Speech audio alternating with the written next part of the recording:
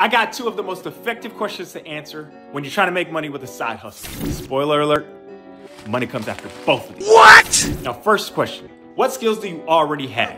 Second question, what skills are you genuinely interested in learning more about? See, with being successful in anything, there's gonna be a learning process. So if you're able to answer the first skill of what skills do you already have, that means the learning process is gonna be much easier. Now with that second question, what skills are you genuinely interested in learning? That's important to be able to answer, because if you genuinely are interested, that's gonna help you with the learning process of research, of trial and error, practicing, disappointments. We all want every process to go as smoothly as possible and with least resistance as possible.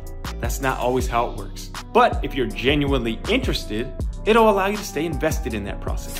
So remember, if you're trying to make money on a side hustle, think first about what skills you already have, and second, what skills are you genuinely interested in learning more about? Money should be secondary. And as always, in life, you can never go wrong if you keep it honest, keep it mindful, and keep it creative. That's how you keep it killing.